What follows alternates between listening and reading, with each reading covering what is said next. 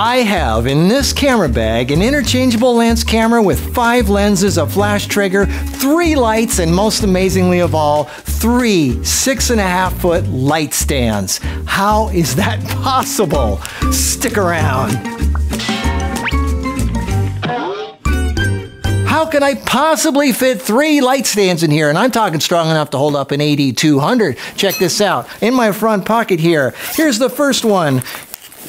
Here's the feet and here's the shaft, 6.5 feet. Here's the second one right here, carbon fiber. This is a 6.5-foot light stand. Here's the third one. I can fit 1 or 2 more in here if I wanted to. What are they? Stick around. Guess what my obsession is? $6,000 cameras don't excite me. This excites me.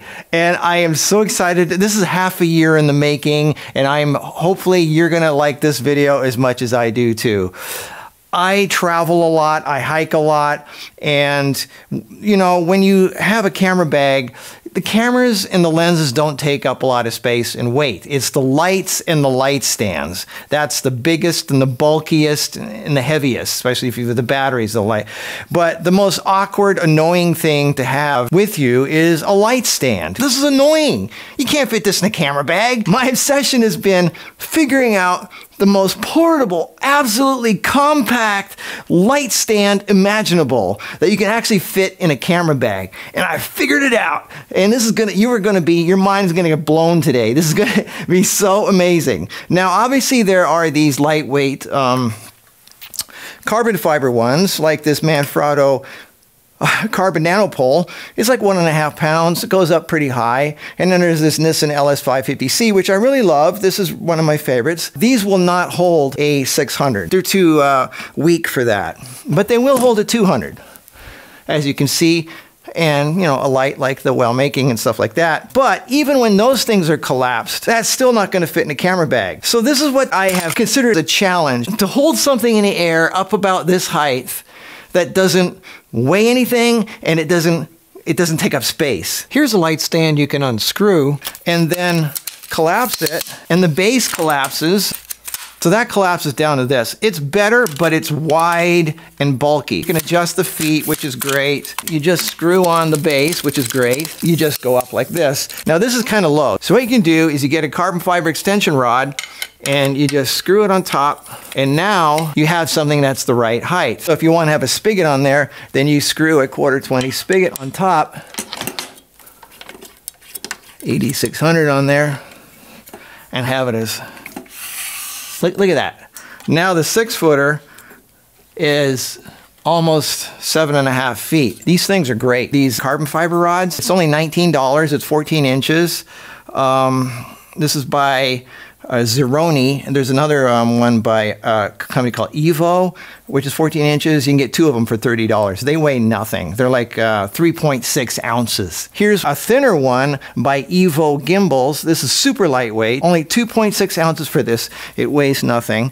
And if you want to have them a little longer than that, then you get ones that can expand, like this one here by, see, that one goes a lot longer. It goes to 23 inches. You can adjust this to whatever height you want. So what I did is I unscrewed the shaft, got rid of the base, and now the shaft folds down to this, and this can be then screwed onto a different base. This is a slide-on extension, this is by Feiyutech's E48. It's 19 inches, $25. It weighs exactly 1/2 pound, and here you can stick it right onto spigot like that. And this is actually this is steel. This is heavy duty, so you can definitely put an AD600 on that. And there's another one here. This is a really heavy duty one by Matthews. This is it's 16 inches collapsed, 50 inches when it's open. It's a baby pin Matthews extension stand. It's 50 bucks, and this thing is pretty heavy duty. This is professional. I mean, this can hold just about anything. And so this will then can go onto, for example, there are, I mean, people, I know you're going to think about these bases, like these little ones here. These are called tabletop stands. This one's 13.5 ounces, so it's not even a pound. So you could use something like that. Feet are kind of wide, it's pretty good. And then you put the Matthews on there, and this is actually pretty strong. It looks kind of flimsy, but it'll hold an 8600 easily because this is steel. This is metal, it can hold it. I don't like these bases because the feet are not very wide. If I'm using an 8600, I like to use legs like this, at least this wide. This is still kind of heavy though, because this is steel. This isn't really that lightweight. My thing is to, if possible, to not even use the heavy flashes. This is 7 pounds. I don't like lugging these in luggage and hiking. It's just really too heavy. So if I can use a 200, I would rather do that. So that takes us into the medium weight stands here. This is where I start getting more excited because lightweight flashes, I'd rather take 2 lightweight flashes than 1 heavy one. These are carbon fiber actual light stands. The problem with these is they don't get any smaller than this, and that's still too long for me. Now we start getting to selfie stick stands. These things are made for taking selfies. So what I did is I got the most maximum length heavy duty selfie stick stands that I could find. This is a 70-inch, so this is above eye level. This is only $30. This is still going to be too big in a camera bag. This is the longest selfie stick tripod you can get. It's 67 inches. It's by Oraday. It's just only $17. It's less than 1.5 pounds, and when you collapse it,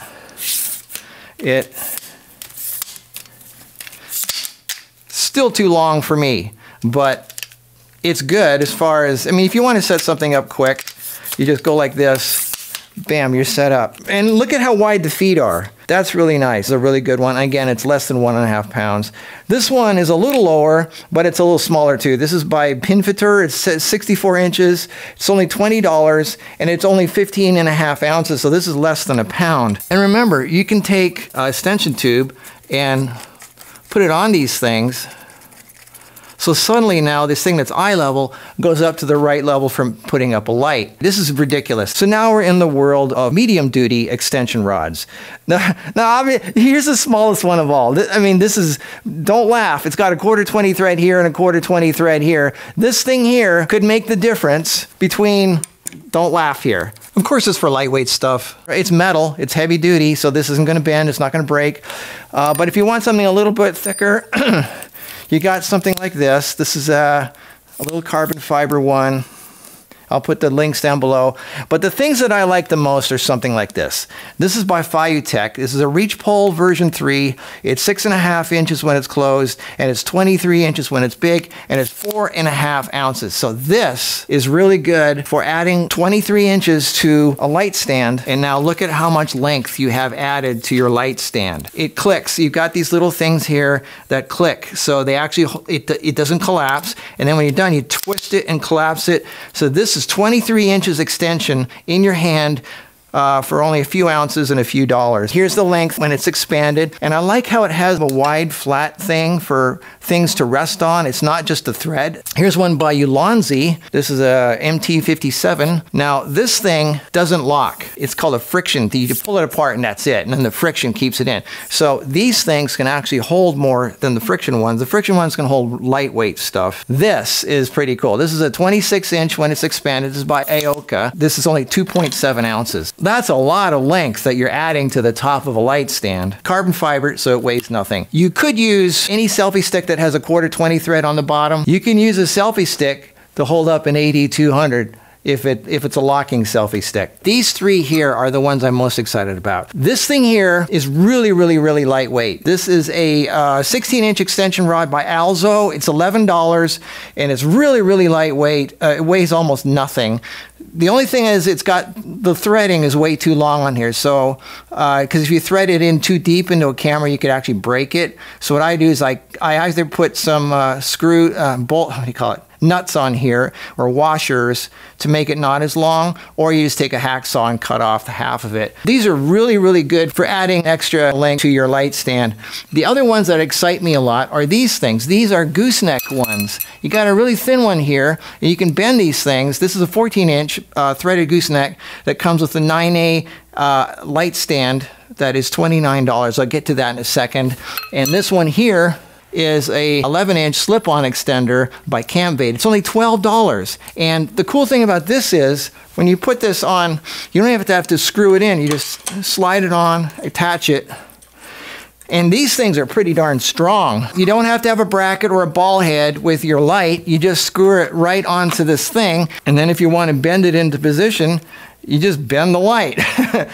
So you don't need a bracket, a big, heavy, clunky bracket here, unless you're doing an umbrella or something. But if you're just using the light, which I always just use these things here, I hardly ever use modifiers. So this is great for when you want to add another, 10, 11 inches to your light stand, and you can get it up higher than you could have before. So here's my 6-foot light stand.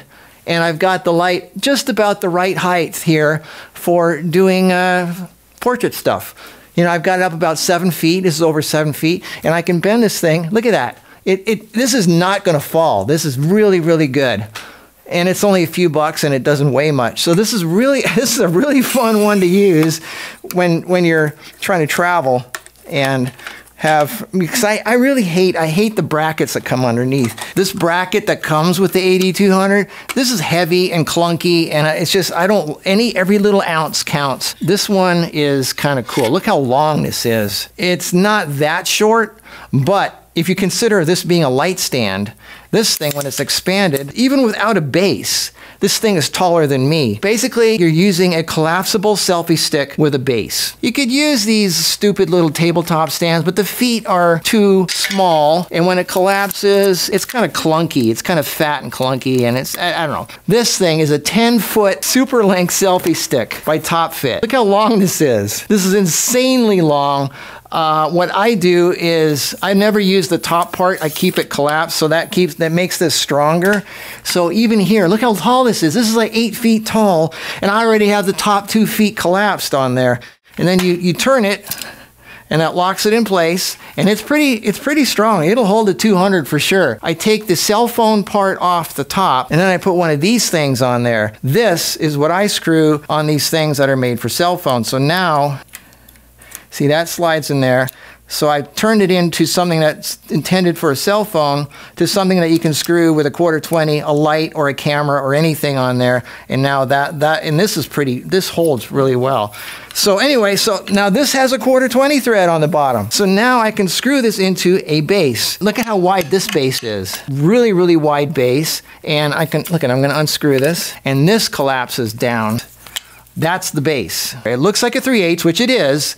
But what if you have a 1/4-20? Well, if you have a 1/4-20 and you start screwing it on, look at that. The 3/8 part is spring-loaded. It goes down. You see that? Push this on there, and it starts pushing in the 3/8 parts and screwing into the 1/4-20. And it goes really fast. Spread these out wide.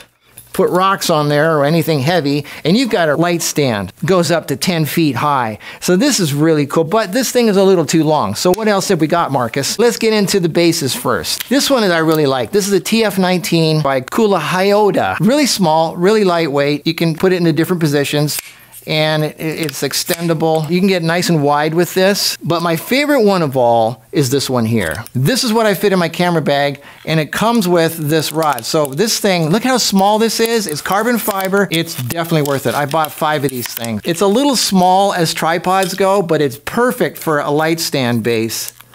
So look how wide that is when you put it on there. Now, you could put this rod on there, but that's not going to go very high. So what I do is I take these expandable selfie sticks and I stick those on there. Now we're talking serious length. Look at this. Look how tall that goes. That is a decent light stand. You can go 9 feet up. Really big spread with these legs. It's stronger than it looks, but if you do want a little more strength, then take in the little ones at the bottom, and now you have something that's reinforced, and this is pretty darn strong. I could put 3 of those light stands in my camera bag. A good start for a base is a selfie stick stand. This is one that I really like. It comes with a 14-inch gooseneck. You screw that into here, and now it has a pretty cool heavy-duty head that goes on there, but I don't use that. What I use is this. This is a male-to-male 1/4-20 adapter, and I just put that on the top here. So what I have now is a selfie stick stand that is almost 7 feet tall, with an AD200 on there. And the cool thing is I don't need a bracket up here. Again, I can just bend it into position if I want, as long as I have some weights on the feet here. So if I unscrew this and collapse it, this collapses down really fast. This is what the size when it's totally collapsed, and this is how tall it gets when it's finished. Here's an Oraday, really good base. These are different combinations. And then you can just put any kind of extension rod on there that you want. So in this case, I'm using this carbon fiber one. Look how small this carbon fiber extension rod is.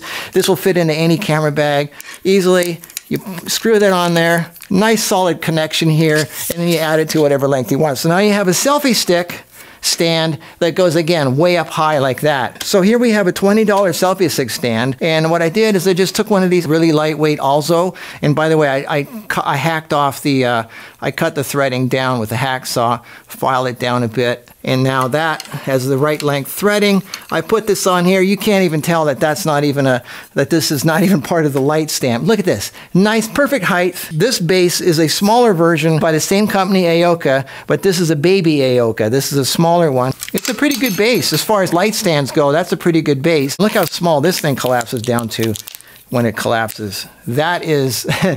for a light stand base. Moving on, Quik Pod Selfie Extreme. This is not cheap, it's $80 because this is made for underwater. It has a quick release plate, so that's really cool. You don't have to screw it on, it's just a quick release. So here's a pole that you can use if you can afford it.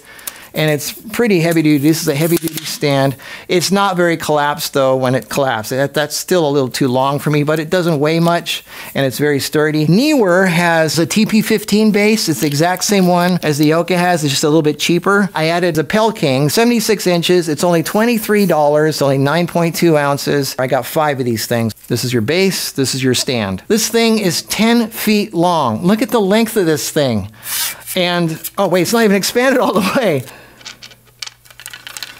I can't believe how lightweight this is. This is so lightweight. This weighs less than a pencil. If you want to talk about lightweight, every ounce counts. This is the most lightweight thing you could possibly get. You just can't put like an AD200 on there. You can only put like stuff like this on there, like the speed light or little LED lights like this. So here's a light stand that will fit in a camera bag. This is a V-Rig TP-13. This is a friction stand, meaning you don't twist it, you just pull it apart, and it has enough friction to hold things into place. And it's pretty long. So this thing I then screwed into this Aoka stand, and look at this. Look how tall it is. It goes up to like 6.5 feet. Here we have a 6.5 foot light stand that fits in your camera bag. So here's one by U-Rig. This one is super lightweight, but it's really flimsy. I mean, it's super flimsy and it's a friction. So you could use this for a behind the scenes camera where you have just a GoPro going. This is a U-Rig TP-03. It weighs almost nothing, very portable. And if you want to just stick a GoPro, you know, in behind the scenes filming you, you just pull it apart and that's it. You put it only goes up this high. So if you want to add a few more inches to it, then I would suggest using something like this carbon fiber by Aoka. And now you're up to like 6 feet here. But again, this will only hold a GoPro or something like that. And this thing here, this is the most ultralight one of all. This thing is so lightweight. This thing is 63 inches tall, so it's eye level, 7.8 ounces. This is by Ashiner P100. This weighs so little, it's unbelievable. It comes with a light. This is so funny. Stick your cell phone in here with these little tabs, and then to turn on the light, you have to use like a pen to click the button in here. Look at that. You got daylight, tungsten on each side. This is so cool. Look at that. You can even change the type of light. A base and a stand. There you go. This fits in a camera bag. I could fit 3 of these in a camera bag, plus my camera, plus my lights and everything. Look at this. This is the way to go. So the bases I recommend are this one by Hyota. This is less than a pound. It's only 15.3 ounces. This one by Aoka, carbon fiber, CMP 163CL. Really wide base. The mini baby Aoka here. And this is the twin. This is exactly the same one as this, but by Neewer. It's a little less expensive. The TP-15. And then you've got this one here, the TF-19, also by Hyota. This one is also really good. And they all break down to something really, really small. small. These are tiny. Two super lightweight rods that I really like personally are these. This one here especially, the Pelking 76-inch monopod selfie stick. It's only $23. It's only 9.2 ounces, and it locks, so you can put an AD200 on here. If you do something lighter, like a little light, like, you know, something like this, then you can use this one here. This is a V-Rig TP-13. This weighs even less. This thing only weighs 4.8 ounces. This is not a locking stick. This is a friction stick. So if you have anything heavier than this, it will start pushing in, but it'll hold something like this. It's 53 inches long. It's only $20, but this is seductively lightweight. My God, you can barely even feel this. This is intended for an Insta360 as an invisible extension pole. Very, very lightweight stuff. But if you want a little bit stronger and a little longer, this one here is the one to get. The Pelking 76-inch. Again, this is only $23 and it weighs almost nothing. And if you want something a little bit stronger, then I suggest these two selfie stands by 9A or Oraday. Or if you want something really strong, then the Impact LS6. And then you can extend the length from there using any one of these, like I love the Gooseneck one. That's really nice to add on there. Or the Alzo 1286 really works great. Or the Aoka, or my favorite Feiyutech Reach pole version 3. That thing is pretty darn rugged. So there's all different kinds of combinations. You can mix and match these. The Impact LS6 is a great solid base. I've taken this around the world, and you can add another couple of feet on top of that. You can definitely put a AD600 on there. The selfie stands, I would do a 200, but not a 600. Now again, this is for traveling or hiking, where you want something, you guys, you know, it's flimsy, it's wobbly, but it will hold the weight. And that's what matters. You know, I don't make videos for YouTube. I make this for myself. I really want to know what is the most lightweight possible travel stand that I could possibly take when I'm traveling, because every ounce counts. You know, your baggage can't go over 55 pounds, and that adds up really, really fast. And so I love that challenge. I love saying, well, what can the most amount of gear that I can take, but it's really lightweight and small. And it's a never-ending fascination of mine. I am obsessed with travel stands. I don't care about cameras and lenses and that. For some reason, I like lights and stands. I just love stands. And you know I like to use light stands as tripods. I put my cameras on light stands. So anyway, I hope you got inspired by this. I mean, there's so many options here for what you could use to hold up a camera in the air 7 feet up, 8 feet up. That goes down to almost nothing. I'll put the links to everything down below. I hope you enjoy this stuff as much as I do, because I'm fascinated. I just can't stop playing with light stands. Enjoy photography. I'll see you in the next video.